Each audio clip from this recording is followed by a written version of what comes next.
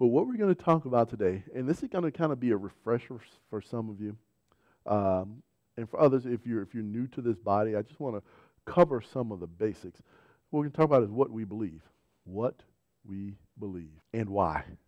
Now, it is very easy for you to go to either our website or the rhema.org website, and you can see the tenets of our belief, like just here on the website. Of course, the scriptures are the Word of God.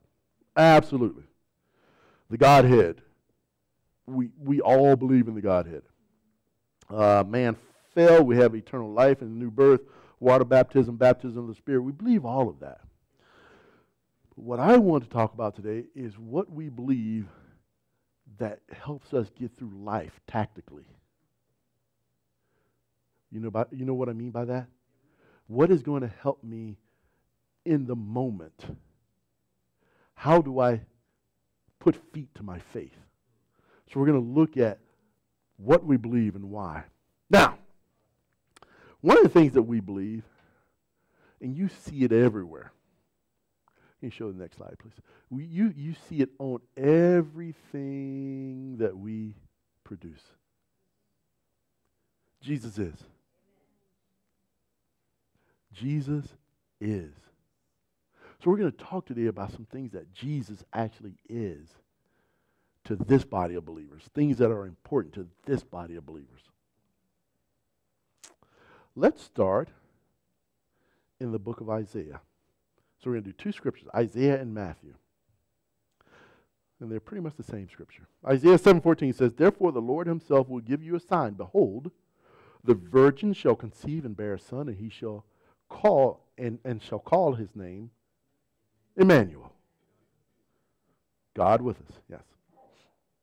Matthew 1:23, "Behold, the virgin shall be with child and bear a son, and they shall call his name Emmanuel," which is translated, God with us. God became one of us. Emmanuel is a term used for the new creation life coming down out of heaven. So Jesus is. What's the first thing that Jesus is that is important to us on our day-to-day lives? Can you show it? Jesus is God incarnate. Jesus is God in the flesh. Jesus is heaven touching earth. So why is that so important? The reason that is so important, this very same Jesus who is God incarnate is by the scriptures that we deem to be infallible called the last Adam. The first man, Adam, is a living spirit, living being. The last Adam is a life-giving spirit. The reason the scriptures make that comparison is because this earth was given to Adam, who then gave it away to somebody else. And we needed another Adam, the last Adam, to come and get dominion of it back. Okay? And the only one worthy to do it is God himself. The reason that is so important is because if he didn't think you were worth it, he wouldn't have come. At which point, he would have had to destroy us. How would he destroy us? Simply cut his presence off. Right? What is hell? What is the everyone who goes to hell and comes back, and you can look over YouTube and see what is one of the most apparent characteristics of it is, yes, in each and every one says there was a complete and utter separation from God. That is hell. Yes, the fire and the worm that never dies, all the pain is, but there is complete and utter separation from God. Very important, because you and I were deemed worth it, so much so that the holy God put on flesh and walked among. And that is unique out of all the quote-unquote religions of the world. As a matter of fact, other religions look at us as heretics for even thinking that. But God says, you know what? I created this thing that has a mind, will, and emotion. It is a spirit and lives in a body. I created this thing, and that thing I deem to be worthy to house me. So I'm going to go and live among them and show them how to live a life that is not stained with sin, but has been anointed with my spirit. That's what Jesus came to do. Jesus is God incarnate. Go with me to Romans 10:1. Brethren, my heart's desire and prayer to God for Israel is that they may be saved. For I bear them witness that they have a zeal for God, but not according to knowledge. That's interesting. For they, being ignorant of God's righteousness and seeking to establish their own righteousness, have not submitted to the righteousness of God, for Christ is the end of the law for righteousness to everyone who believes. For Christ is the end. So look at that in the Passion Translation. He says, for the Christ is the end. The Christ is the end of the law, and because of him, God has transferred his perfect righteousness to all who believe. You know, through Israel, one of the things God was showing mankind is what was lost, and that there was going to be a cost to getting it back. E.W. Kenyon, we've done his Bible study course. One of the ways he described what Adam did was high treason. Okay? Through Israel, he's showing us, for I bear them witness that they have a zeal for God, but not according to knowledge, for they, being ignorant of God's righteousness, seeking to establish their own righteousness, have not submitted to the righteousness of God. Through Israel, he's showing us what we lost, okay? So what is the next Jesus? So Jesus is God incarnate, okay? Show the next one. Jesus is our reconciler, our justifier, our righteousness, and our connection to life. That's what Jesus is. Jesus in John 10:10 says, I have come that you might have a whole bunch of rules and regulations and have them more abundantly. Jesus said, no, I have come that you might have life and have it more abundantly. Now, Jesus, John 1:1 says, in the beginning was the Word was with God, the Word was God. We go over that every week. What is the Word? The Word is, think of the Word this way. The Word is the totality of God's thought about everything. And that totality of thought put on flesh and walked. It had the totality of God's wisdom wrapped up in flesh. Yes, there were certain things that were not given to Jesus, like the time of his return, right? Because he even told the disciples, hey, those are in the Father's domain. I don't even have access to it. But with respect to everything about humanity and how humanity works, with respect to everything about the earth and how the earth works, with respect to everything about you and your destiny, it took on flesh and dwelt among you. It reconciled you to God. It justified you in God's eyes and then gave you God's righteousness. And then became our connection to life. Why is that so important? So the connection to life, what is life? According to John 17, life, that's Zoe life. According to John 17, what did Jesus say? This is eternal life. To know the Father. Right? Jesus is our connection to the Father. Nobody's looking excited about that. Why is that important? Okay, fine. Go ahead and try to live life without it. Yeah, most of you have tried, haven't you?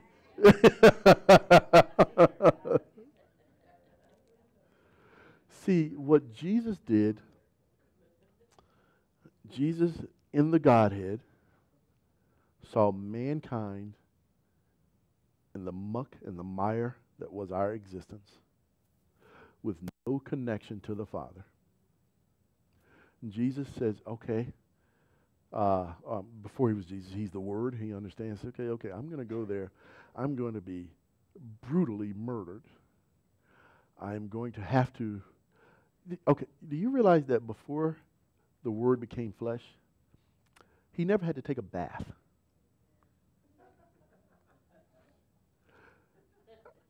Okay, you guys laughing. He never had to drink water.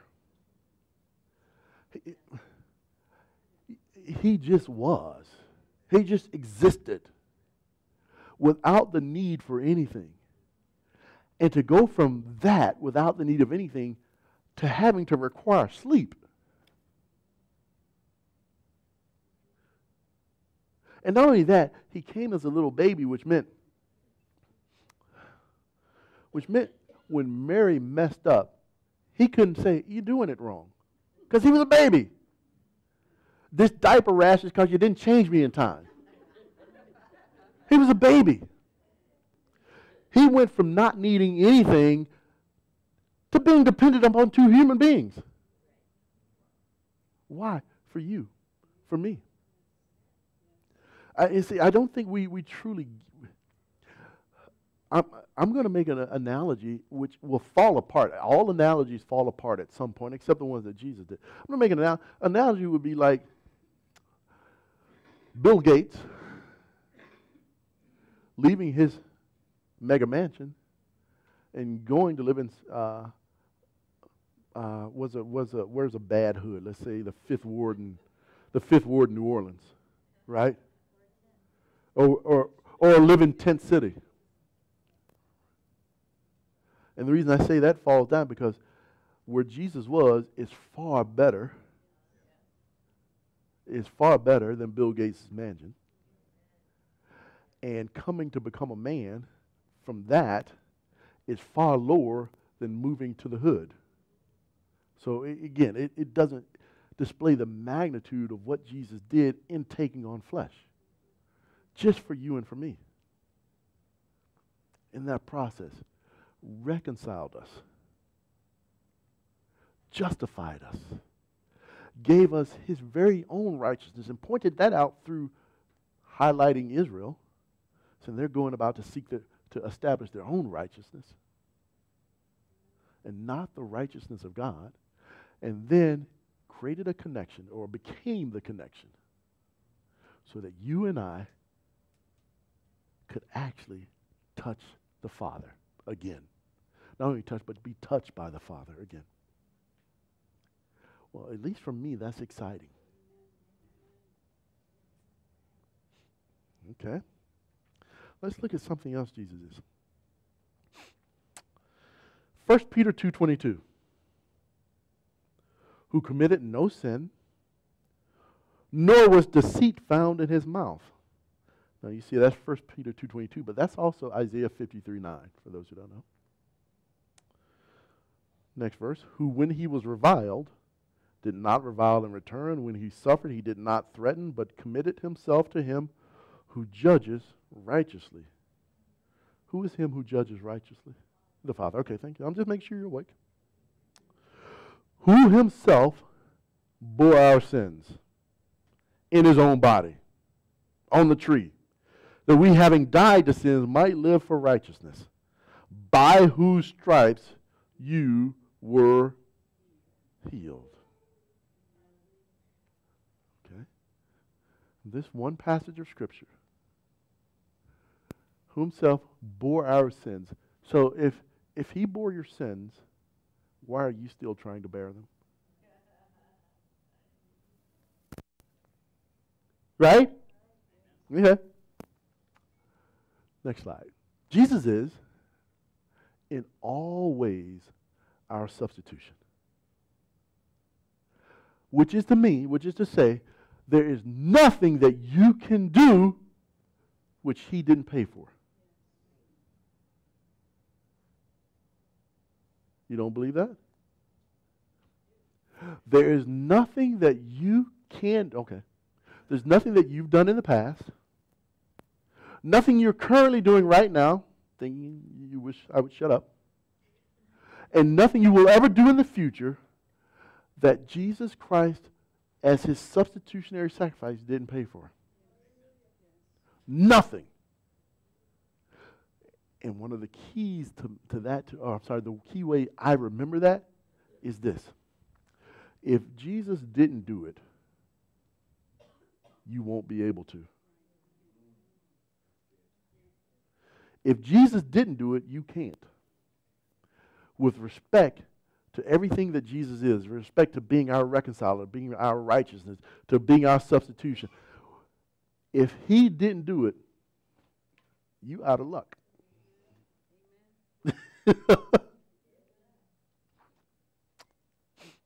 You know, one of the things I love, I'm a word geek, so I try to look up every Greek word and every Hebrew word. What I found is in that verse, in verse 24, as I'm looking up the word healed, I found this in the Theological Dictionary of New Testament words. It says this: in early times, only physical ailment that can be understood is a wound in battle. Sicknesses that are not understood are thus seen as attacks by alien powers which can be overcome through sacrifice or magic. And that's one of in the Theological Dictionary of New Testament words. What I got out of that is any sickness, any disease is an attack by some other entity.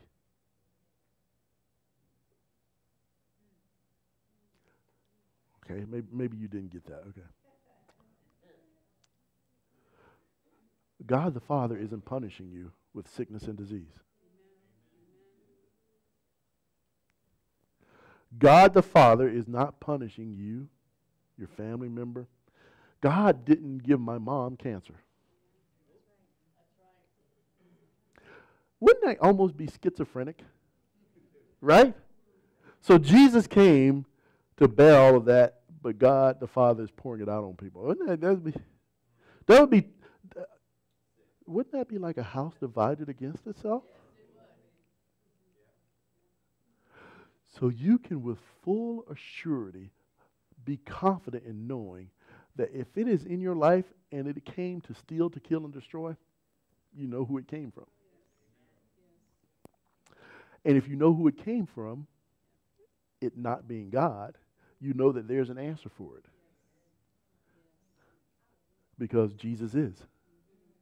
Just that proclaiming Jesus just speaks so much to my spirit, and I hope it speaks the same to you. Because that not only is something that we're doing externally, but that's something we're doing internally.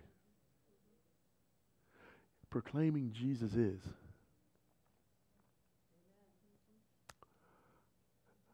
How many of you ever wake up in the morning and have a pain in your body? Listen, this is not a confession. I'm not asking you to confess him. But how many ever wake up and have a pain in your body? Okay? What do? Based on what? Okay.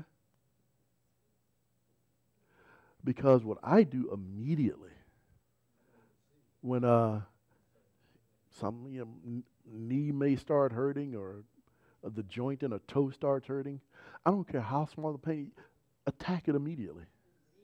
Immediately. There are 59 steps to get to our condo. Right? So I have to walk down 59 steps and up 59 steps.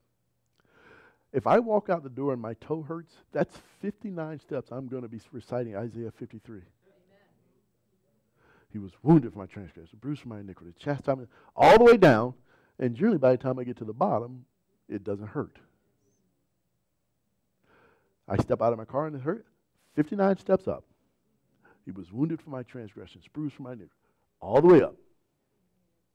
Why? Because Jesus was my substitute. And so,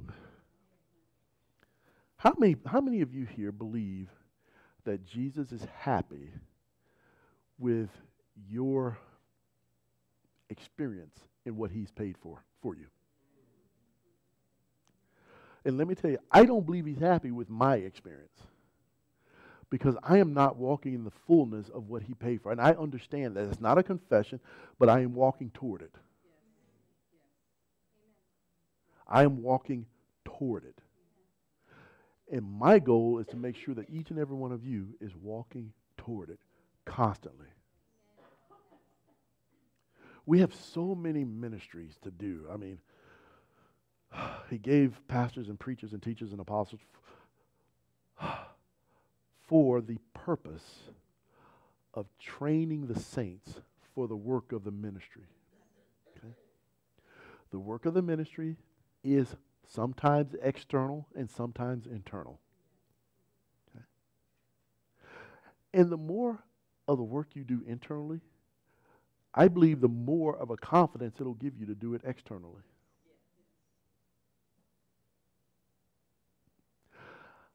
I've never met anybody who's got a pain that I'm afraid to pray for. Look at something else that Jesus is. I promise there's a point it'll all be tied up together. Go with me to 2 Corinthians 1:19. Corinthians, to me, is such a good book. Why is it a good book? Because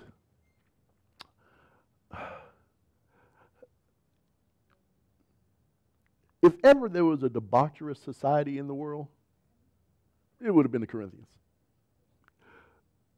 Corinth was the Vegas of the day. What happens in Corinth stays in Corinth. And God took out time to write 2 letters to them. To me, that's encouraging. There may be someone watching, because I know everyone in this building is holy and sanctified and just in all things. But there may be someone watching who is not feeling so holy and just and thinking because I've messed up, God is no longer speaking to me. And let me tell you, you can squeeze in.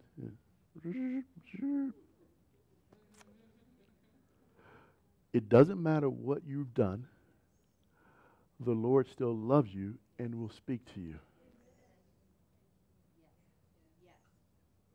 As a young Navy lieutenant, I did something really stupid. I went to a bar to get drunk because I had a problem. And the Lord, after I got drunk, sat on the bar stool next to me and says, "Now what? You still have to go to work and find all of that top secret material that you've lost. So go home, go to sleep, and get up in the morning and go find it." Traditional thinking says because I was at a bar drinking that the Lord wouldn't talk to me. I'm telling you, he did. Okay? And I definitely remember it. I definitely remember it. Anybody ever been drunk and the Lord talked to you? I'm just saying. It just...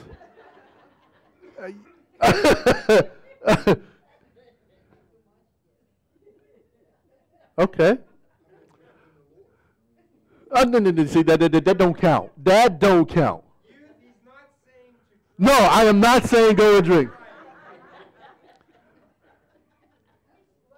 Is there biblical precedence for someone having done something bad and the Lord talking to them?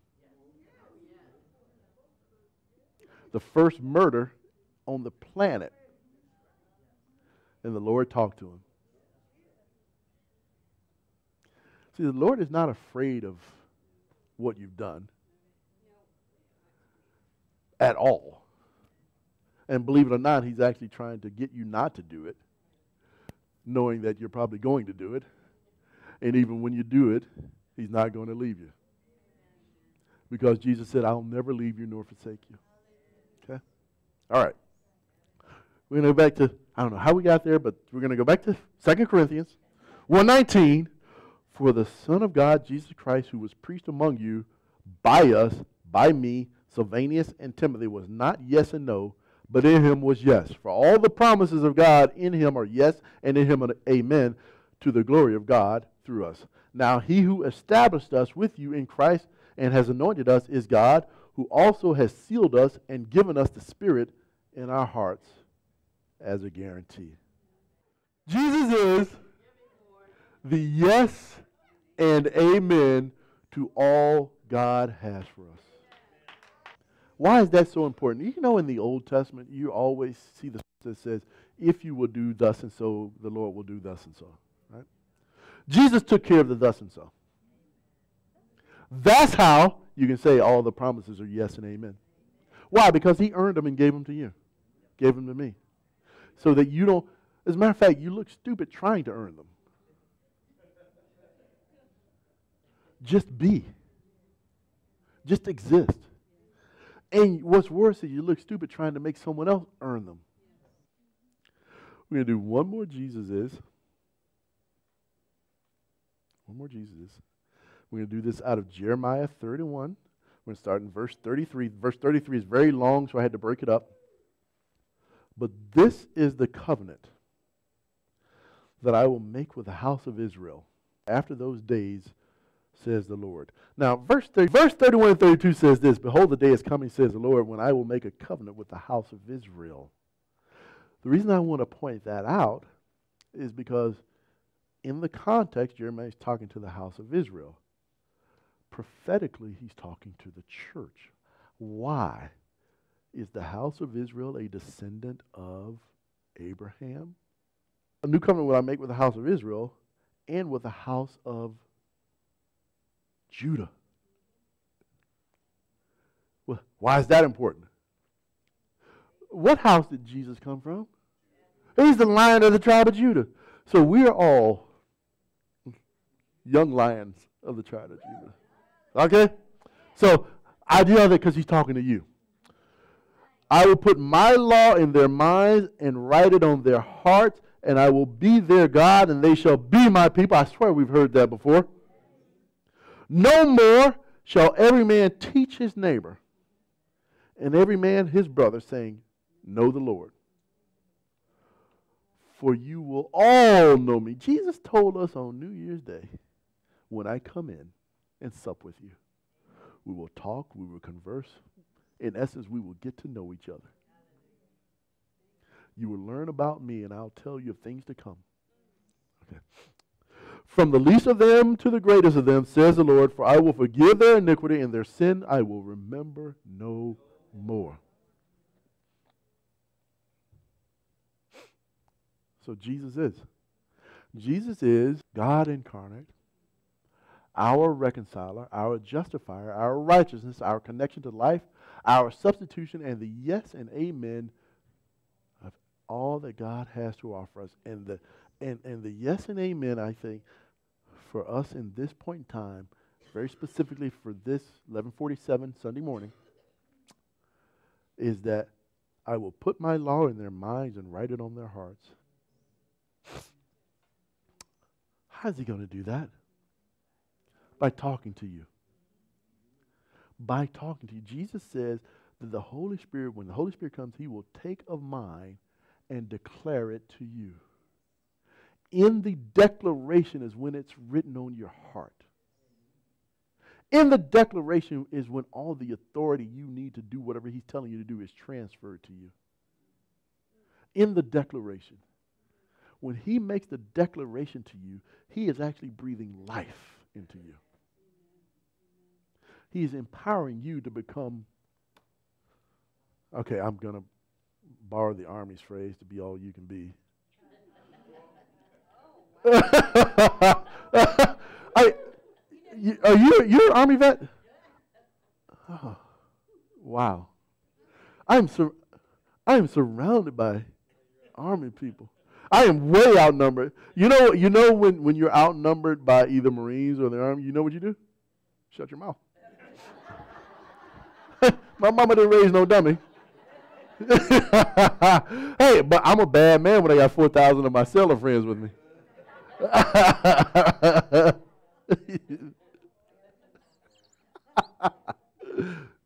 All right. So whenever you see, show the next slide, please. Whenever you see the next slide, should be just it should be proclaiming Jesus is, right? Whenever you see this, I want you always thinking, huh? What? Yes, proclaiming Jesus is. Whenever you see that, I want you thinking about all the things that Jesus is, particularly to you personally. Whenever you see someone who is under the oppression of the devil, I want you to be thinking about who Jesus is, because you have to deliver the package to them without fear, without trepidation, with boldness and confidence, just like Jesus himself. Huh? Okay, I can add that next time. Jesus is God incarnate, our reconciler, our justifier, our righteousness, our connection to life, our substitution, the yes and amen to all that God has for us. Well, if that doesn't ignite your fire, I've heard your wood is wet.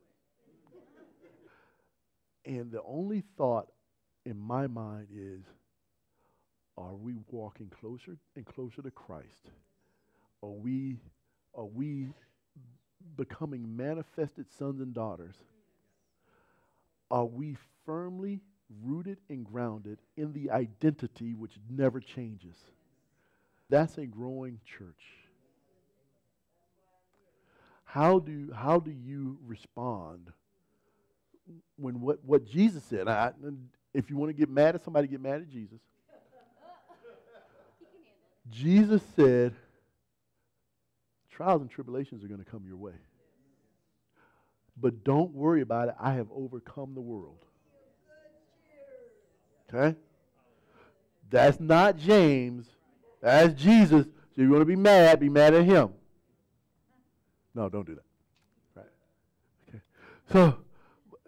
So when I think about how is the church, is how do we respond